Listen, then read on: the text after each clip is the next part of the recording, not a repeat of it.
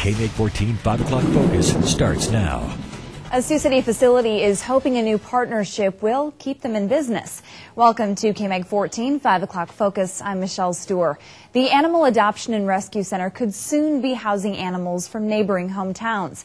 And that story is tonight's first focus. The City Council will discuss a plan on Monday to enter an agreement with Sergeant Bluff to house stray animals at a flat rate.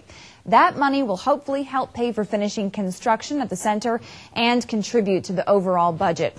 Officials also say the plan will help ensure that costs are covered regardless of whether citizens show up to recover their animals. The advantage to the city is that animals, the strays that we pick up in Sioux City, if no one reclaims them, we don't recover anything.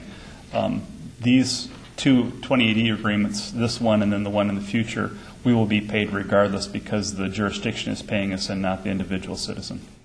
Under the proposal, Sioux City will have the right to refuse more animals if they reach capacity. Another plan is underway to make a similar agreement with Woodbury County for calls outside the city.